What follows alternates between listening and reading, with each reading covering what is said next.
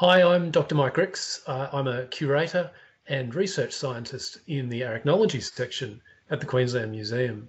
So it's a real shame I wasn't able to see you all at World Science Festival Brisbane 2020, but we'll be back in 2021, and I really look forward to presenting my own research at that time.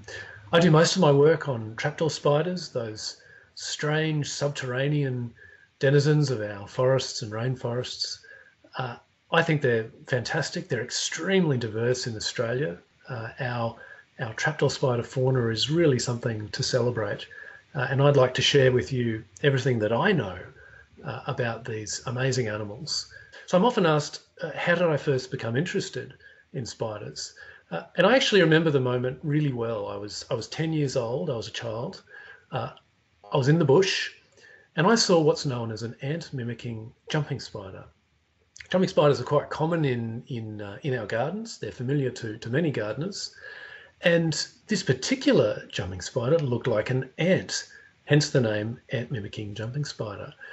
They look like ants because they use it for their own protection. If you've ever crushed an ant, you'll know that it has a strong smell of formic acid, and this means they're distasteful to birds and other predators. So the spiders use this to protect themselves.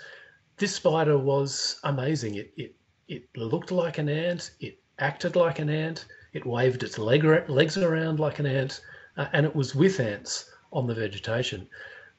I couldn't I couldn't get enough of this. I just thought it was absolutely incredible to see this tiny little animal to have evolved in this way. And it was from that moment on that my interest in spiders started. So ant mimicking jumping spiders are pretty cool. But the coolest thing I know about spiders, I think, is the amazing age to which some trapdoor spiders are known to live in captivity and in the wild. A long-running study started in the wheat belt of Western Australia in 1973 has shown that some trapdoor spiders can live to over 40 years of age in the wild. And last year, the world's oldest spider, one of the spiders in that 1973 study, died at the age of 43 years old. I think that's just amazing.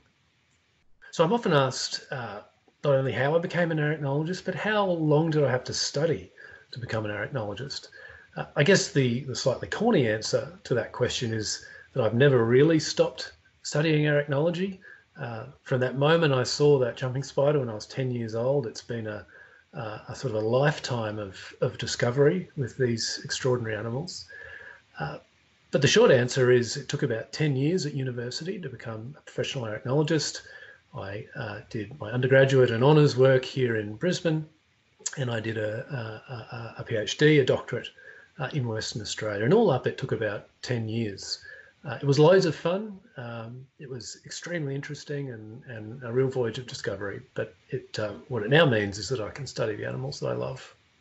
So being a taxonomist or someone who classifies and names new species of animals is really wonderful thing. It's a great privilege to be able to see species that no one's ever seen before as part of your job.